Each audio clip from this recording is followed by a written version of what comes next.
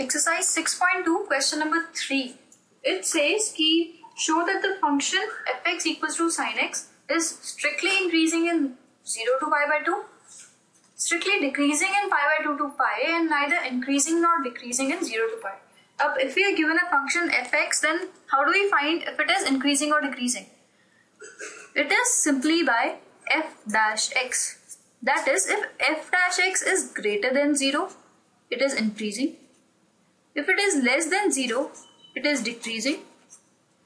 And if it is both, then it is neither increasing nor decreasing.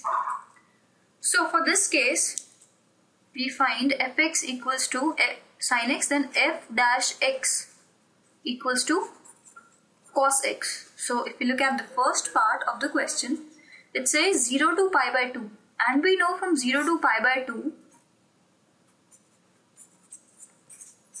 that is the first quadrant.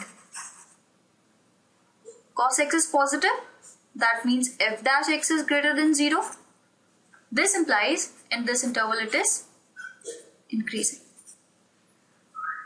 Strictly increasing, because we don't have to check the boundary points here.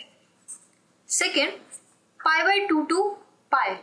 So pi by 2 to pi is second quadrant, and we know that cos x is negative in the second quadrant, or in other words, f dash x is negative. That means it is strictly decreasing. And if we consider 0 to pi, in this interval, for the first half 0 to pi by 2 it is increasing, and for the second half it is decreasing. So we cannot say if it is increasing or decreasing. Therefore it is neither increasing nor decreasing in this interval.